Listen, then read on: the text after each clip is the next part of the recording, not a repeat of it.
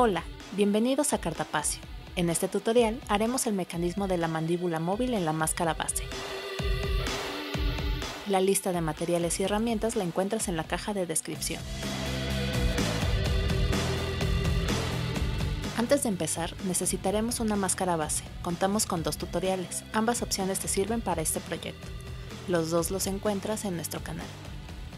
Empezaremos poniendo alambre calibre 14 en la parte trasera de la máscara base, con un ligero doblez hacia la mandíbula. Pégalo con papel y engrudo. Si quieres saber cómo preparar el engrudo, el tutorial lo encuentras en nuestro canal o en la caja de descripción. Tomando como punto central, en medio de los huecos de los ojos, con el compás haremos un círculo para verificar la simetría. Ayudándonos con cinta métrica, marcaremos una línea a los costados de la máscara, tomando como guía el alambre que colocamos. Marcaremos una línea a 90 grados al borde de la mandíbula. Después con compás abrimos del punto marcado a la orilla del hueco del ojo, para transportar la medida al otro lado. Con nuestra cinta métrica medimos 4 centímetros del punto marcado en dirección hacia el hueco del ojo. Haremos otra circunferencia tomando los puntos de 4 centímetros que marcamos.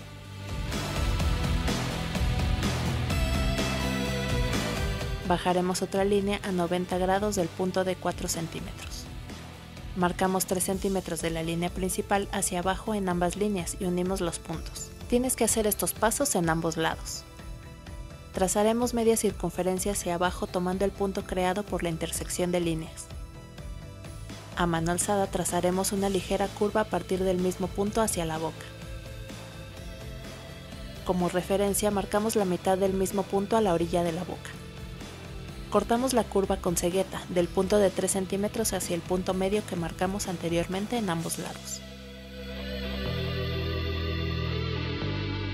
Doblaremos alambre calibre 14 con la forma de la mandíbula. De ambos lados dejamos un excedente de aproximadamente 10 centímetros. Lo sostenemos con masking tape, ponemos marcas en los puntos de 3 centímetros, en la línea principal y lo retiramos.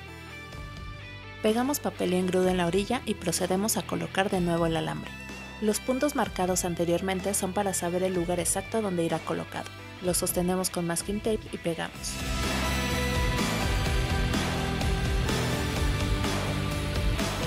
Doblaremos otro alambre, esta vez de calibre 16 con la forma mostrada en el video. El alambre lo debes de doblar lo más pegado a la máscara y alineado con las marcas trazadas anteriormente.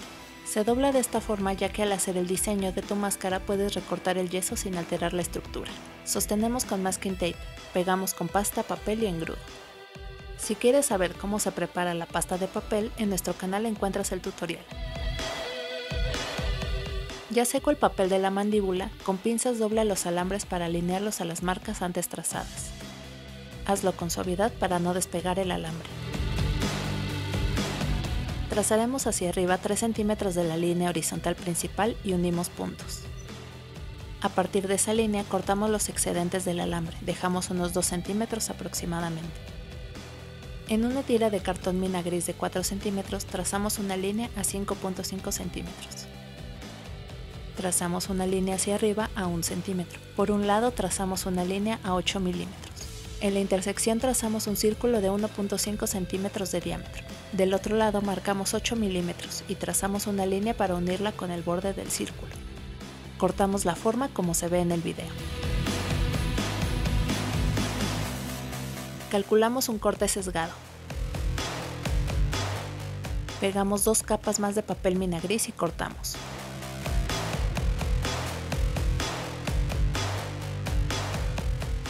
Redondeamos las orillas. Realiza otra pieza para el otro lado. Pegamos la pieza guiándonos con las marcas. Dejamos secar y cortamos por completo la mandíbula. Humedecemos las piezas para poder alinear con los alambres y con pequeños pedazos de papel pegamos por la orilla.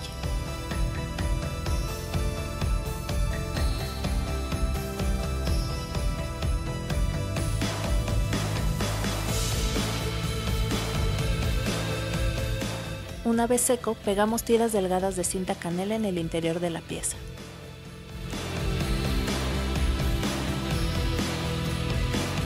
Juntaremos ambas partes, verifica que estén en el lugar correcto. Con masking tape y cinta canela sujetaremos firmemente. En el espacio de la pieza pon un poco de pegamento y con pasta de papel moldea un tope circular. Si quieres saber cómo se prepara la pasta de papel, en nuestro canal encuentras el tutorial. Una vez seco el tope, quitamos la cinta canela y separamos la mandíbula para también remover la cinta canela del espacio del tope. Con 2 pedazos de alambre calibre 16 de 5 centímetros aproximadamente, haremos ganchos. Juntamos ambos alambres y con pinzas los tomamos a una distancia de 6 milímetros para proceder a doblarlos como se ve en el video. Cerramos un poco más la abertura del gancho.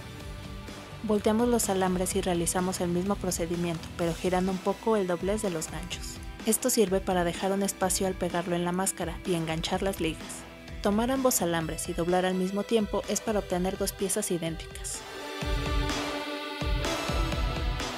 Los ganchos que irán a un lado de los ojos los pegaremos a la distancia de la línea media. Procederemos a pegarlos con pasta y papel con engrudo. Los ganchos posteriores irán entre la línea media y superior. Juntamos de nuevo la mandíbula a la máscara y con cinta canela la sujetamos firmemente. Marcaremos 5 centímetros del extremo del gancho superior hacia abajo. Cada gancho requiere de un doblez distinto, en este caso tiene una curva que se ajusta a la mandíbula. También deben tener un leve giro para enganchar la liga. De igual forma pegamos con pasta, papel y engrudo. Para el gancho posterior de la mandíbula también marcamos 5 centímetros del extremo del gancho superior posterior hacia abajo. Haremos dobleces similares a los ganchos posteriores y trataremos de conseguir el ángulo ideal para poder enganchar las ligas. Igualmente los pegaremos con pasta, papel y engrudo. Una vez secos enganchamos las ligas para quitar la cinta canela. Haremos una barrera de seguridad para evitar que la mandíbula se mueva del lugar y el mecanismo funcione correctamente. Primero trazamos directo en la máscara una guía donde irá colocada la barrera. Después, con papel translúcido calcamos y lo transportamos a cartón minagris para proceder a cortar. Haremos 2 piezas. Sobre cinta canela calcamos el contorno de nuestras piezas con marcador indeleble. Cortaremos 4 pedazos de alambre calibre 20 y con pinzas daremos la forma de los lados de cada pieza. Una vez doblados los alambres los dejamos a un lado. Sobre la cinta pondremos trozos de papel con engrudo de forma escalonada, cubriendo el área marcada y dejando visibles los extremos. Colocamos la pieza de cartón y procedemos a colocar los alambres doblados que previamente ajustamos a la forma. Comenzamos a envolver nuestra pieza, haremos lo mismo en la otra y dejamos secar.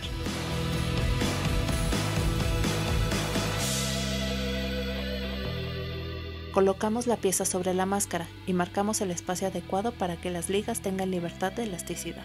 Haremos leves dobleces sobre el área marcada para dejar dicho espacio. Con una pinza haremos dobleces en los alambres excedentes, esto servirá de refuerzo al unirlo a la máscara. Con silicón frío procedemos a pegar ambas piezas. Verifique que no queden apretados, deben tener el espacio suficiente para permitir la movilidad. Con pasta, papel y engrudo pegaremos para reforzar la unión.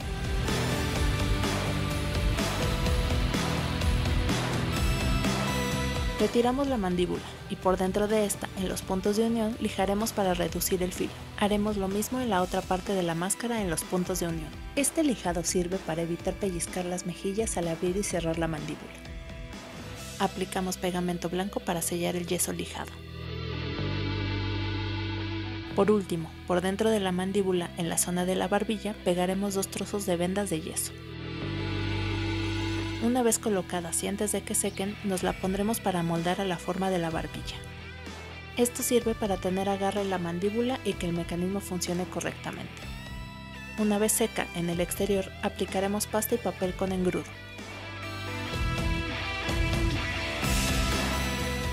Y así es como tenemos una máscara base con mandíbula móvil. Si quieres ver un ejemplo de cómo usar este tipo de máscara en un proyecto, te invitamos a ver nuestro tutorial Máscara de Hollow Ichigo. Gracias por ver el video. Si te gustó, recuerda darle like, comentar, compartir, suscribirte y activar la campanita. Nos vemos en el próximo video.